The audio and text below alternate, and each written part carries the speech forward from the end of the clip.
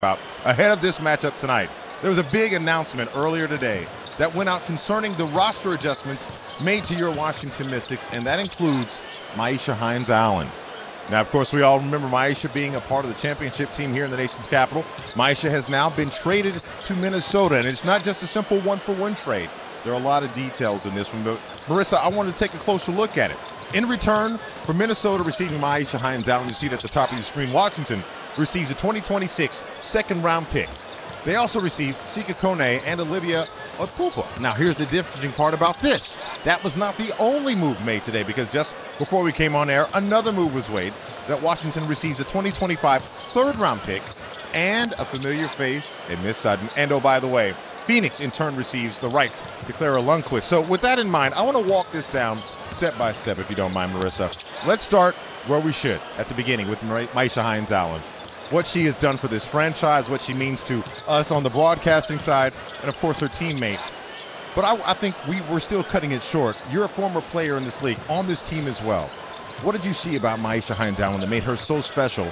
And obviously, when you do things right, other teams want them. So what's your opinion about Myisha? She was reliable. Myisha was a reliable player for this franchise. She was tough. Yep. She was an enforcer. She was a great rebounder. And she could put up big numbers, scoring as well. I'm sure a lot of Mystics fans are kind of questioning why. I think oftentimes in professional sports, sometimes you just outgrow an organization. Yeah. And I think that's what you saw here.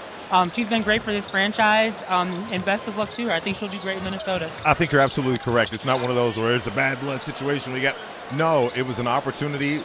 Mike Tebow, a GM for the team, saw an opportunity, and he made that move. And we will definitely miss Myisha Hines-Allen. Sweet as pie. I love her competitive spirit, and she's always one that wants to do whatever her team required of her. And so I personally will miss talking to her and covering her. But like you said, we wish her the best moving forward up in Minnesota. So, Myisha, if you're watching this later on, it's all love. But remember, you're on a different team now, so we're going to have a different conversation. But that wasn't the only move that also happened today. Dee Richards, also a part of this Washington Mystics squad, was also waived moving forward. Now, this is a different conversation because Dee, she brings a different skill set, not necessarily in the scoring department, but her defense is something that this team values. No, absolutely.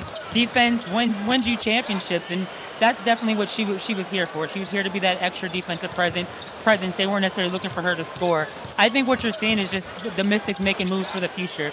This season didn't go as they planned. They had a lot of injuries, right, and they're in 12th place right now.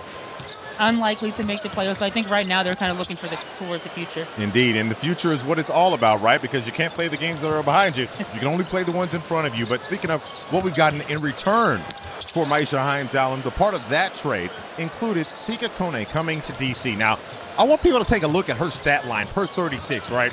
6'3", 180. Averaging 14 points per game. Me being me, I call myself a bit of a sports nerd. I had to go check the tape. And Marissa, when I tell you, I checked the tape. You know the rules of basketball. We don't let you wear number 23 unless you can wear number 23.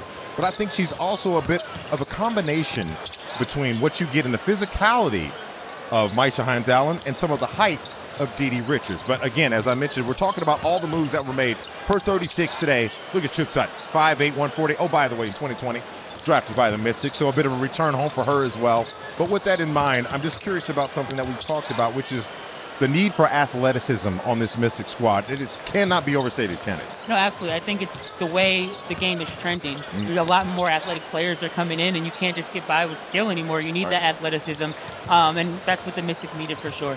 And what does it mean for this organization to have such great relationships with other teams where it's like, hey, I know that player brings value to my organization. Do you mind if I get them? And then other teams are looking at our roster and going, hey, they got some valuable pieces, ignoring the record. No, it's something that's underrated in sports. Is you have to have the good relationships. People don't want to do business with you. So it shows that the Mystics are, a reputable organization that does business the right way, and people want to work with them. Indeed.